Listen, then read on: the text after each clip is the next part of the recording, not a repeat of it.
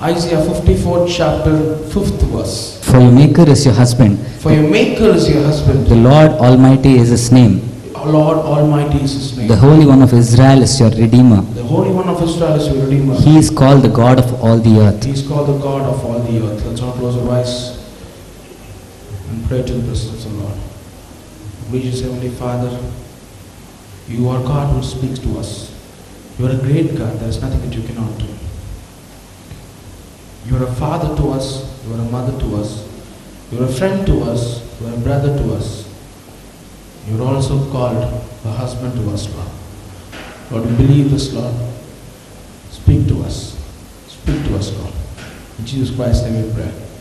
Amen. Hallelujah. God says, for your Maker is your husband, the Lord of hosts is his name, the Holy One of Israel is our Redeemer, the God of whole earth is called.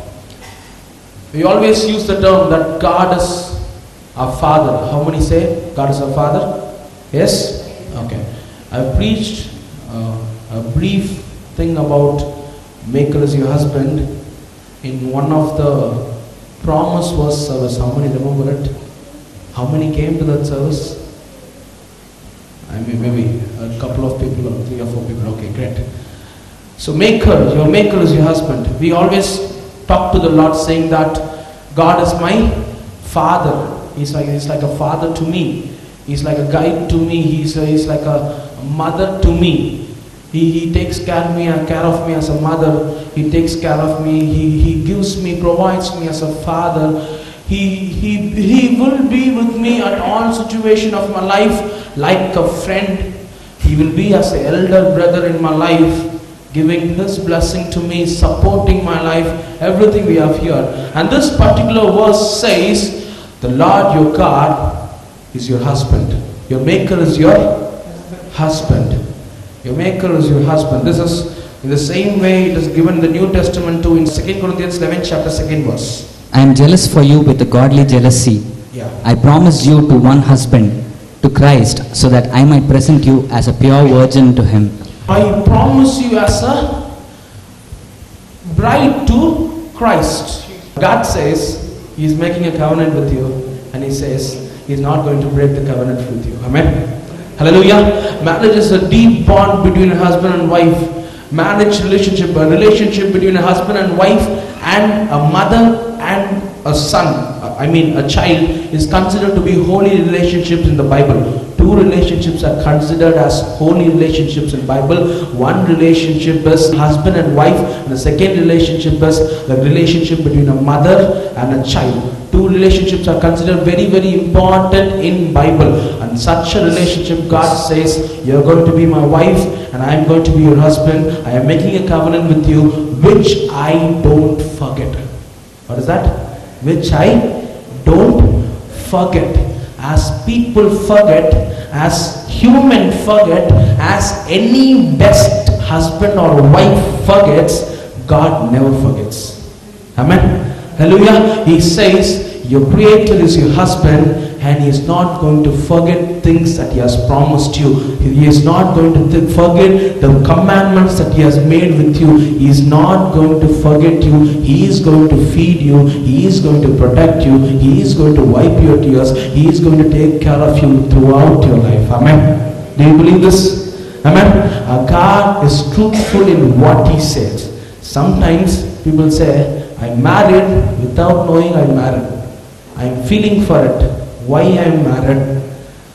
Why did I make this covenant? I couldn't come out of this covenant. It is such a burden in their hearts. God doesn't, what to say? He made a covenant and he's not going to regret for it. People regret. Men regret for the promises that they have made in their life. But God says he is making a covenant with you and he's not going to regret for it. Amen. Hallelujah. He has made a covenant with you. He says your Creator is your husband. He is going to take care of everything in your life. Amen. We're going to see a few examples in the Bible about husband and wife relationships.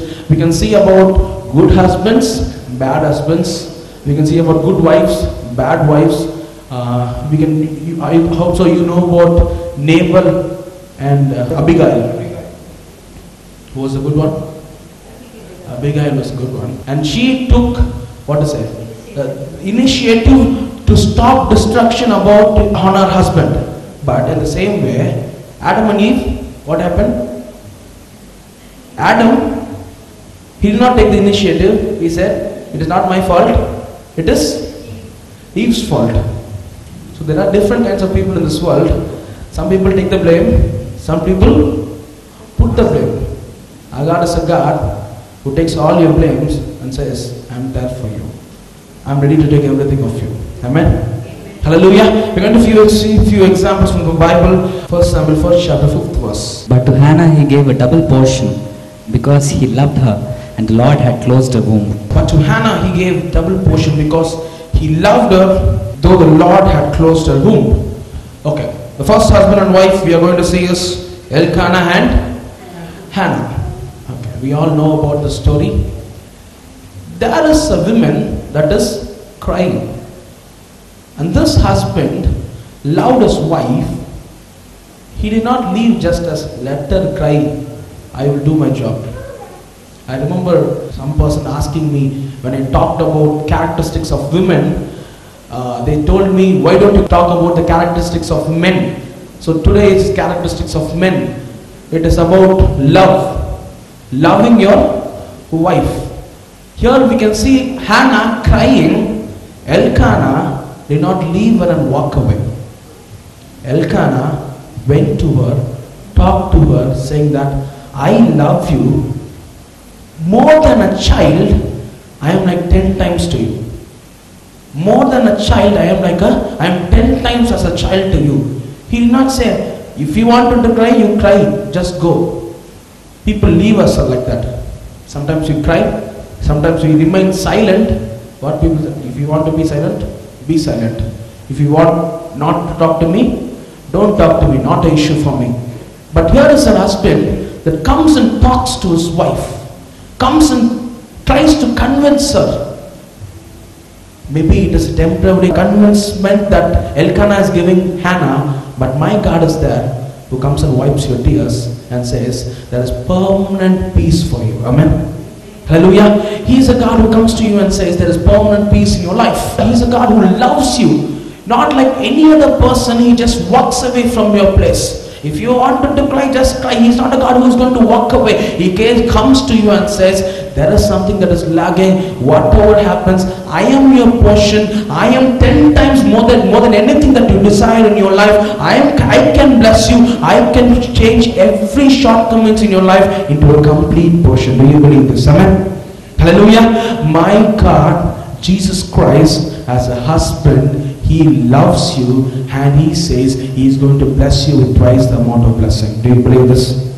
Hallelujah. If Elkanah can bless his wife with twice the amount of blessing, God can definitely bless us too. Amen.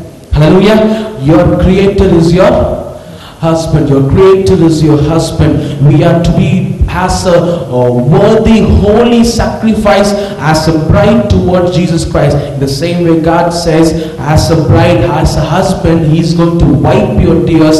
As a husband, He is going to give twice the amount of blessing. He is not going to walk away as any other people. He is not going to walk away as a father or a mother. He is not going to walk away as a friend, not as a brother, but as a husband. He is going to be in your tough times. Do you believe this? Amen. Hallelujah. Whatever situation may happen in your life, but still God says, I am there for you. Don't worry. Whatever shortcomings is there, my things are your things. My things are your things. God is the most rich God. Our God is the most rich God. Do you believe this? Yes. Amen. My God is the most rich God. He has everything in a sense. He created every beautiful things, every riches in this world. The same God says, why are you crying for some money? Why are you crying for some shortcomings in your life?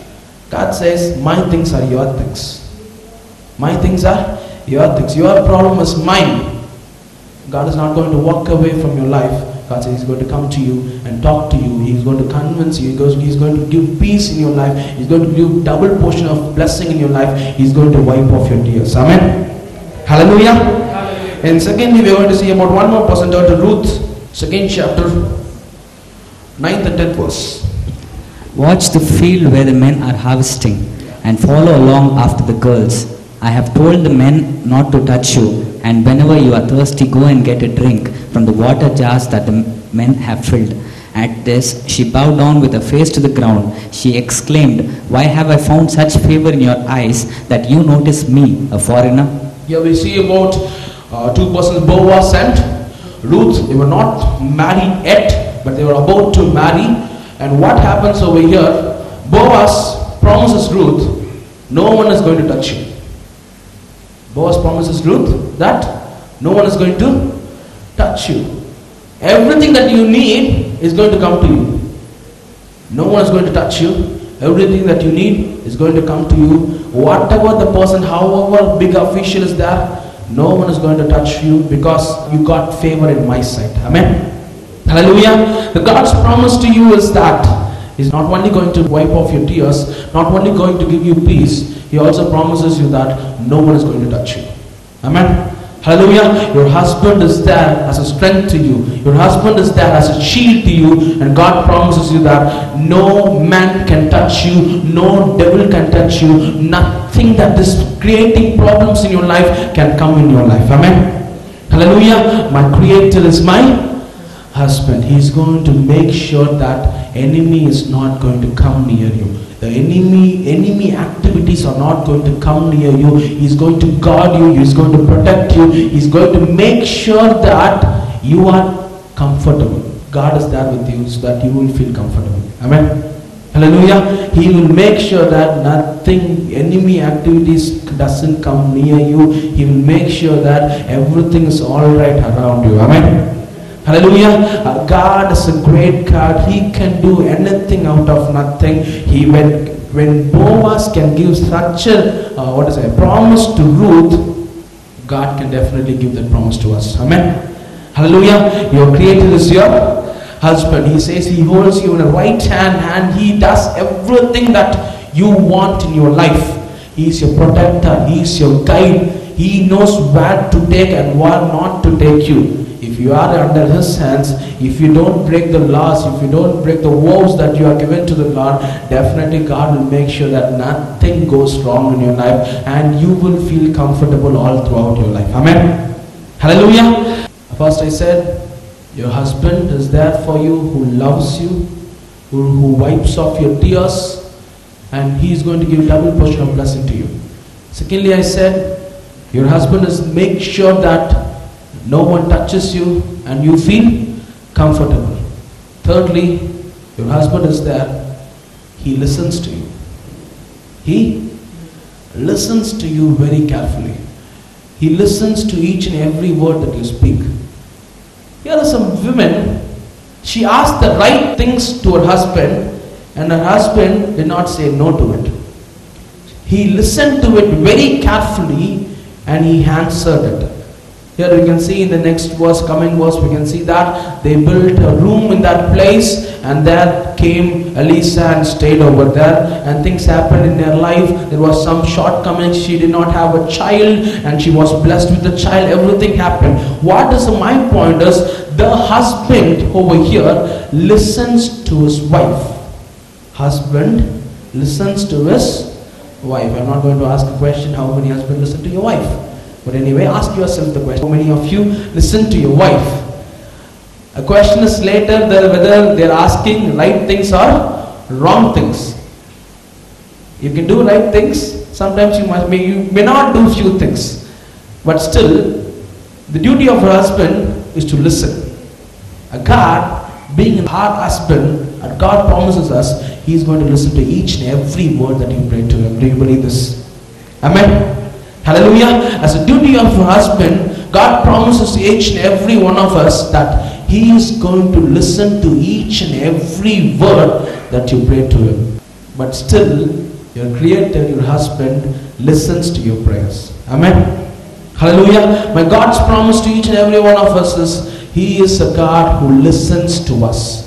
He is a God who listens each and every word that we commit in His name. Whatever we speak in His name, He is a God who listens to us. Make sure that you ask right things in the presence of the Lord, and definitely you will get those things in your life. Amen. Hallelujah. For example, if you want money, where do you have to go? You have to go for your bank, right? If you want to withdraw money, you have to go for bank. Where you have saved, while it is saved, you can go and get it. If you wanted to get the blessings from the Lord, you must have saved something for Him. You must have saved something for Him. You must have done something for Him. If you have done something for Him, definitely God will multiply it and give it more than you expected. Amen. Hallelujah. You ask in God's name, and God says He's going to multiply things and give it to you. Solomon asked just wisdom, but God gave Solomon riches and also honor. Honor and riches came along with wisdom for him. When you ask right things in the name of the Lord, God says He is going to bless you abundantly. Amen.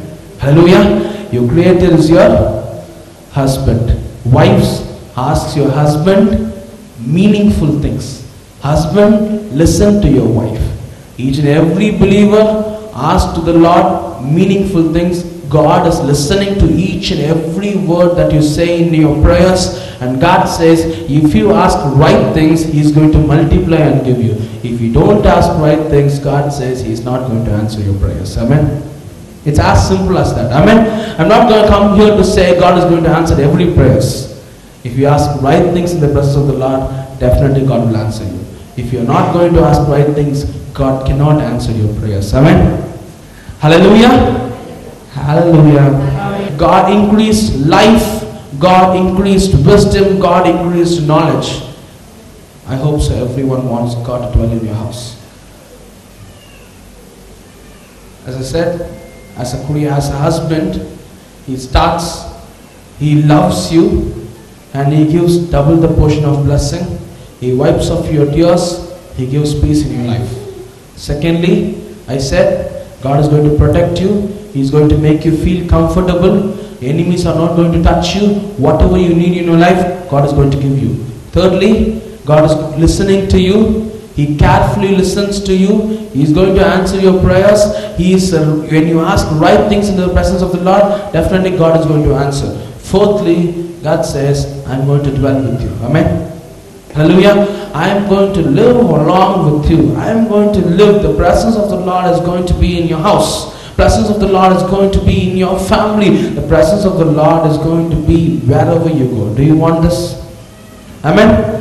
Hallelujah. David says beautifully, even though I walk through the valley of death, I don't fear evil, because you are looking at me, Lord. Even though I go to hell and sleep, you are there. Wherever I go, you are there. There is nothing that I can hide from you. There is nothing that can be hidden from the Lord. Remember that God wants to dwell with you. God wants to be in your life. We always know about, I don't know whether you know this story, there was a rich man who had 3 stories building in his house, and God came to his house, knocked the door, and he was very happy to invite God into his house. Then he said, Lord, this is your room, please stay over here. And he went to the top floor and he slept. And on that night, he had a lot of problems, a lot of devil temptations, bad dreams, etc. And he came to Jesus Christ and asked to the Lord, you are in my house, still why it's happening to me? Jesus Christ answered him, you've just given me this. You've just given me this room. I cannot come out of this. You have just given me this room. And he said, okay Lord, you take the whole ground floor. I will be on the first floor. Then what happens? Same thing repeated. Again he came to the Lord and said, why this is happening? The Lord answered him, you just gave me the ground floor. You just gave me the ground floor. I can only take care of the things that are present over here, not in the things that are happening over there. Then he understood what he must give. Sometimes what happens in our life is, we sometimes give 50% to the Lord, 10% to the Lord, 20% to the Lord, 10% maybe even less, and says, Lord, I have given you, but still why problems are coming in my life? Why things are coming in my life? God asks you a question. Is the same problem coming when you are in the presence of the Lord, or when you are going outside the presence of the Lord? We come inside the church, we give this church time, this hall alone to the Lord. We go outside, we forget the Lord. We say, Lord, this is the time that I give to you. You be with me in this church. But when we go outside the hall, Lord is not with us. When we go to the outside world, Lord is not with us. Sometimes we give 50% of our life into God's hands. We give every time that we are alone or something like that. Maybe 50% of your 12 hours of your life to God. But other 12 hours, I said, Lord, this is my personal time.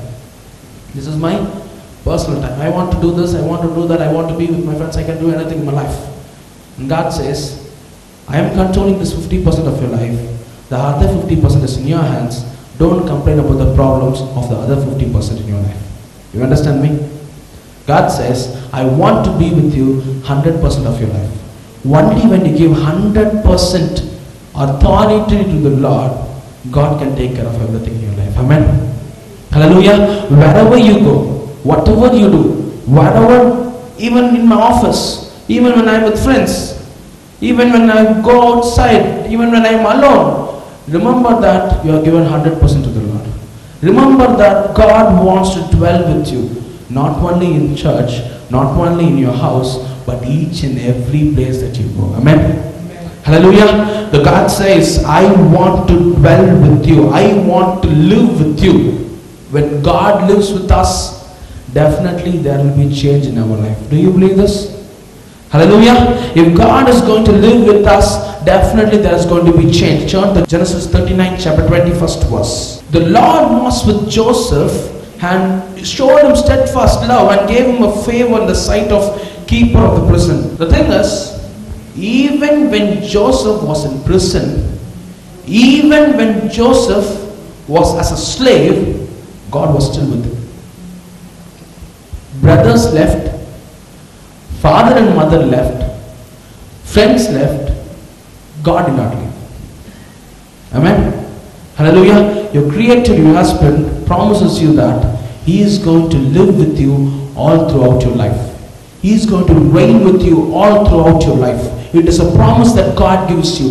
Wherever you go, whatever things that you place, even in prison, God will show you revelations. Even if you are as a slave, God will be with you. Whatever you do will prosper. Enemy, the other people, Gentile people will see that there are beautiful things that are done by the Lord in your life. Whatever you touch, that will prosper because God is with you. Amen. Hallelujah. My creator, your husband, wants to live with you. He wants to take care of every part of your life. When you give 100% to the Lord, definitely God will make sure that he will multiply things in your life. Amen. Hallelujah. And God says, you're expected to submit to your creator. As you submit to the God, you're expected to submit to your creator. And God says, he is going to control your life. Creator is your husband. He's going to change your life. He's going to protect you. He's going to wipe your tears. He's going to live with you. He says that no enemies is going to touch you. And he also says that God is there where no man can do. God can do things in your life. Amen. So be on your feet.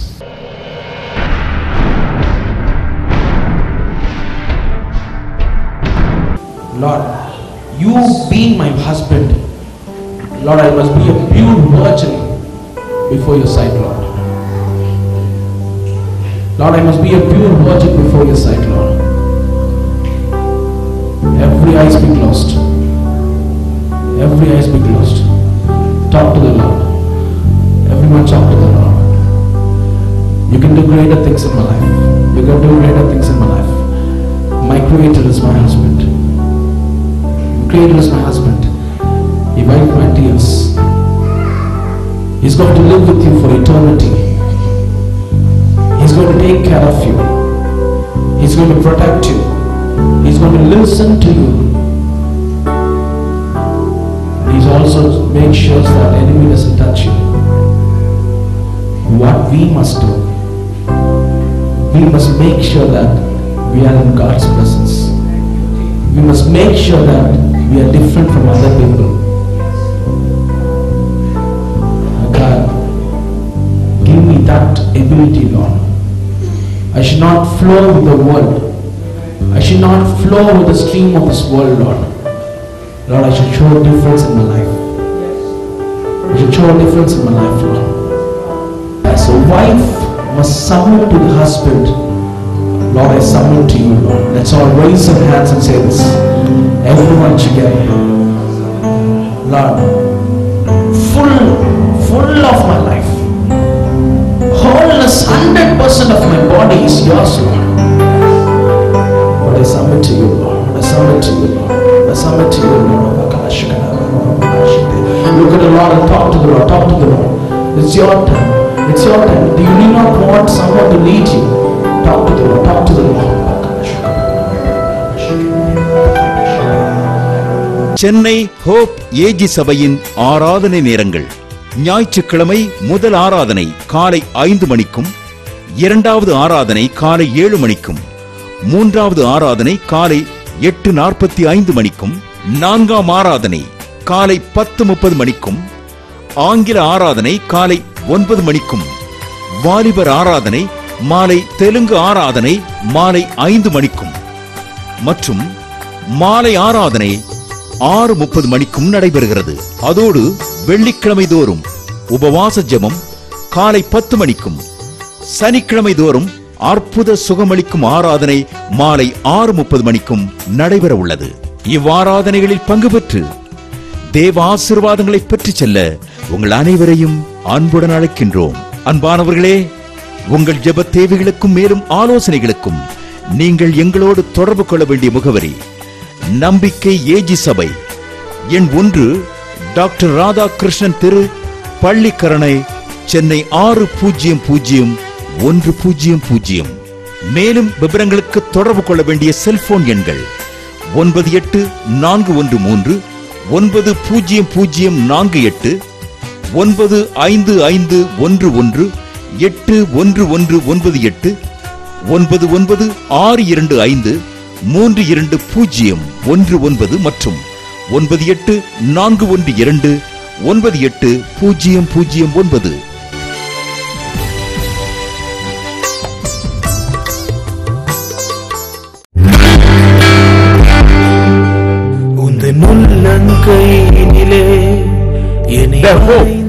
Pastor Justin அவர்கள் பாடிய audio CD album வெளிவந்துள்ளது. இளைய தலைமுறைகளுக்கு நம்பிக்கை ஊட்டும் வித்தியாசமான album. தொடர்புக்கு 9710061062.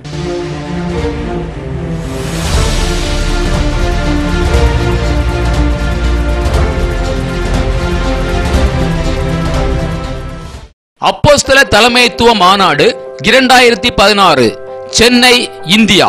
நாள் நவம்பர் 30 முதல் டிசம்பர் 2 வரை காலை 9:30 மணி முதல் மாலை 2 மணி வரை நடைபெறுகிறது. நடைபெறும் இடம் சால்வேஷன் ஆர்மி HRD மையம், எண் 8, பெரியண்ணா மேஸ்திரி தெரு, வேப்பேரி நெடுஞ்சாலை, பெரியமேடு, சென்னை 600003. சிறப்பு தேவ செய்தி அளிப்பவர் அப்போஸ்தலர் தாமு நாயுடு அவர்கள், தென்னாப்பிரிக்கா. தொடர்புக்கு doctor Lin ENOC Maurice and grace அவர்கள். செல்போன் நம்பர் 9546045097 மற்றும் 9840065927. இந்த மாநாட்டில் நீங்கள் கலந்து கொள்ள விரும்பினால் ரூபாய் 200 மட்டுமே செலுத்தி உடனே முன்பதிவு செய்து கொள்ளும்படி உங்களை அன்புடன் அழைக்கிறோம்.